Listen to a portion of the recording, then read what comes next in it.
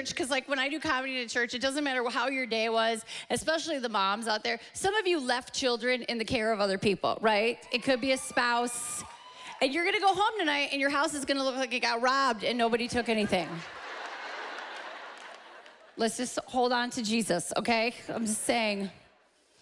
I'm telling you, and everybody has their Jesus face on the minute you walk into church, right? It doesn't matter how bad it was. You walk in and now your friends are like, how are you? You're like, so good. So good. How's your family? So good. Hold on, it's my kids. What's calling me? Excuse me. What? What? Mommy is talking to big people right now. No, you don't. Don't you call me. You go in the refrigerator and you pick something, I don't care what it is, and you just put it in your mouth, okay? Don't you call me. I got to go back in there and worship the Lord. Don't you call me. Don't you call me. God is so good. God. Anybody? Anybody?